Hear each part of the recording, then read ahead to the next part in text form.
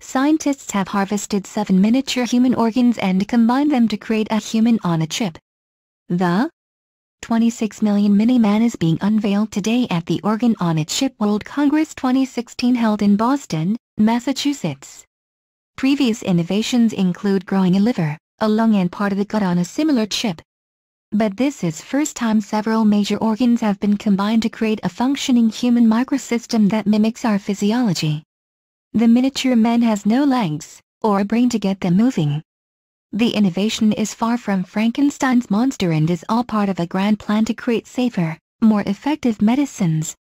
The scientists who created the chip, Oxfordshire medical company CN Bio Innovations, are hoping it will bring about safer and more effective medicines.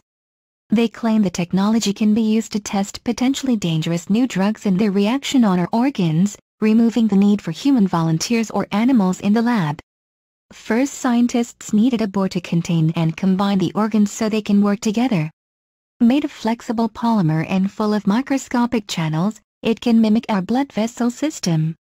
Porous, flexible membranes are placed inside a channel and human cells are grown or implanted after being collected from surgical procedures. Nutrient-rich fluid like human blood that can carry away oxygen is flowed down the channel on the same side as the blood vessel cells.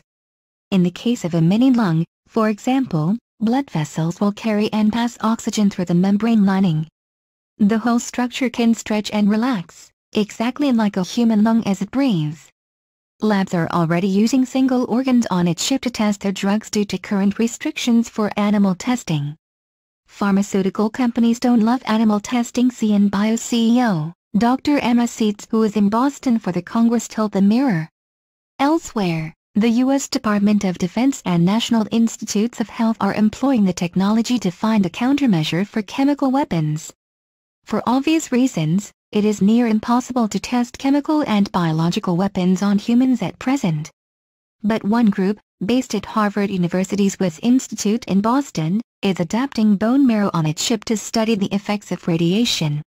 It is hoped they can connect the organs just like CN Bio to create a homo chippings that they can test nuclear waste on. Another project supported by the U.S. Defense Advanced Research Projects Agency is aiming to link 10 or more organs together to help defend us better against chemical attacks. It said, the resulting platform should increase the quality and potentially the number of novel therapies that move through the pipeline and into clinical care.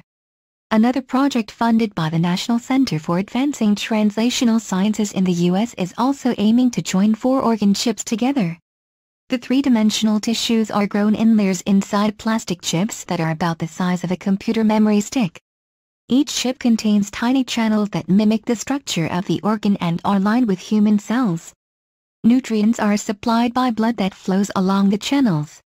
Researchers at Harvard University have been able to create kidneys, gut, bone marrow and lungs on a chip using the technique. Dr. Donald Ingber, a bioengineer at Harvard University's Wyss Institute who has been leading much of the work, said the idea was to mimic the chemical and mechanical function of the organs. He said, "This is the idea of replacing animal studies for drug testing with little microengineered devices that are lined with human cells and reconstitute organ-level functions. By combining many of these together, it could then become possible to study how organs work alongside one another to ensure that a drug that targets one organ does not harm another."